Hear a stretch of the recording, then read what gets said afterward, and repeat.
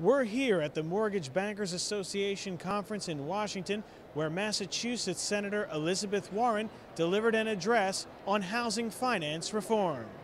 Warren says the implicit guarantee for Fannie Mae and Freddie Mac that existed leading up to the financial crisis should be replaced with an explicit privately funded guarantee for whatever entities replace Fannie and Freddie.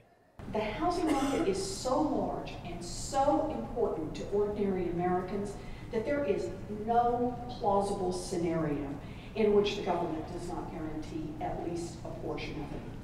There will always be a government guarantee, and in my view, that means it needs to be an explicit government guarantee, because an explicit government guarantee is vastly superior to an implicit government guarantee. An explicit government guarantee is like any other insurance policy. Customers can pay for the insurance and it can be expressly limited. An explicit guarantee will provide the assurance the market needs to make sure that 30-year fixed-rate mortgages remain widely available. The $10 trillion housing market affects every American, and its current form is unsustainable. We need reform, but the reform must be targeted reform that preserves the good things about the old pre-crisis system.